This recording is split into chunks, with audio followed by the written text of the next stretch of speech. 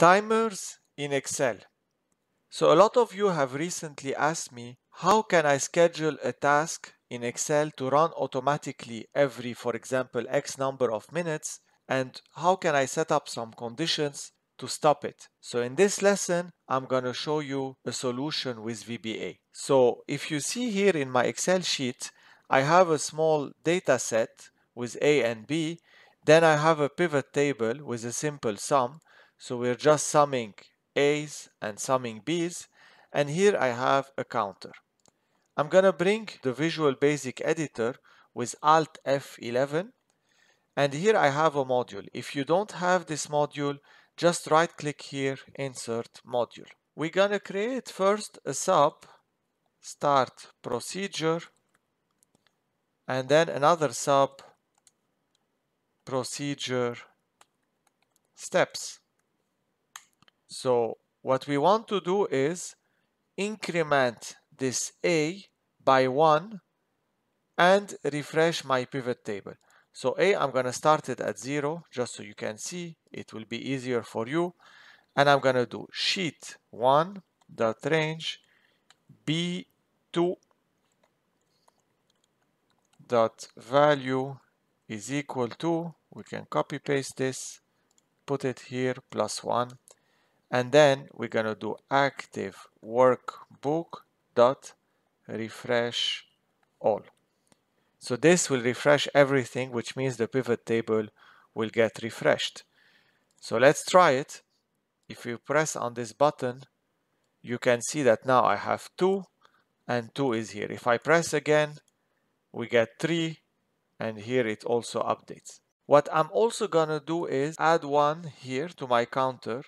So cell J1 dot range J1 dot value is equal, we can also copy paste this and put it here, +1. Now we need to run this procedure. So to run this procedure, first of all, I'm just gonna put my counter J to 0. So I can start from scratch. So here J will become 0, and then here we're gonna increment it 1 by 1. The other thing I'm gonna do, I'm gonna put B2 to 0.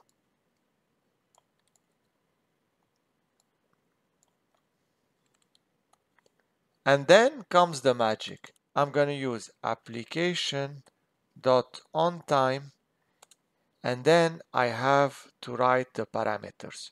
So the parameter that is the most important is the start time. Obviously, every time this will run, the start time will be different because we will be in a different time period. So to circumvent this problem, I can use the now function, which takes the now date, plus time value, which is a certain time, and here I can put the time in hours, minutes, and seconds. So I'm just gonna put it every 2 seconds, then comma. What is my procedure? My procedure is this one. You need to put it in double quotation mark, and then you do comma, comma. The schedule is important. I'm just gonna put it as true. True means it's just gonna continue running and running and running. So let me just show you this. I'm just gonna do space and then underscore so I can go to the line and you can see the whole procedure. Now the catch is the following.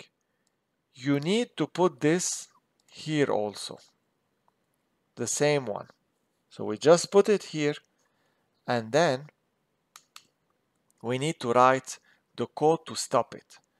The code to stop it will be based on an if statement in this case. So I'm gonna do if sheet1.range j1.value is bigger than 4. So that means that when j will cross 4, I need to run it one more time and stop. So I will run it in total 5 times. You're gonna see this when we test it. And if. And here in the middle, the only thing I need to do is copy paste this, and instead of true, I will put false. And there you go.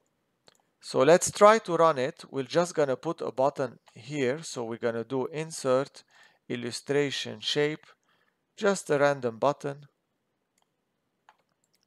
and we're gonna tag the macro. So my macro is start procedure, the first one, not the second one.